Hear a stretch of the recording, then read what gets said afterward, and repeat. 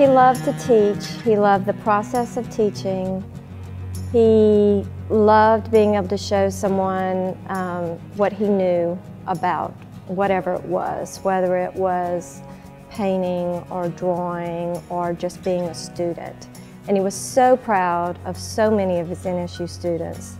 So many of them have gone all across the United States to work in so many varied areas. He was always so excited to tell me if one had illustrated a book or one had become an animator or whatever it was.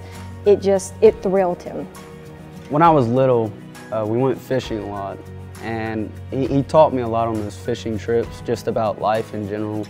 And it was really awesome to just be able to sit down with him at a young age and just hear what he's going through in his life and just take that and learn from it.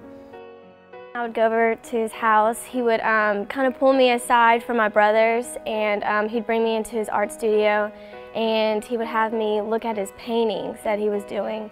And I always thought I was so special because he never really pulled my brothers in to come look at the paintings. So he would always show me what he was working on, and I would always be so amazed. And he'd always be like, "You can do this too one day." And so that's why in high school I started taking art classes. I wanted to be just like him, and I thought it was great that he is such an amazing artist. I'm really happy for him, and I'm inspired by everything he does. I hope that one day I can have the passion for my job that he has about his.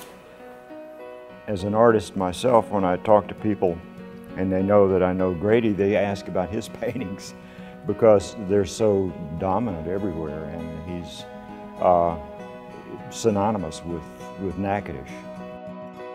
He literally painted for probably 70 of his 82 years, and he loved it so much. And I know that he is so honored to receive this, and I'm so proud of him, and I'm so honored to be his daughter.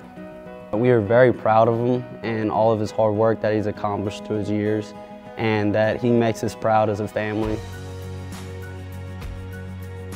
I know he's thrilled to the core because it is a terrific honor, and it is well earned.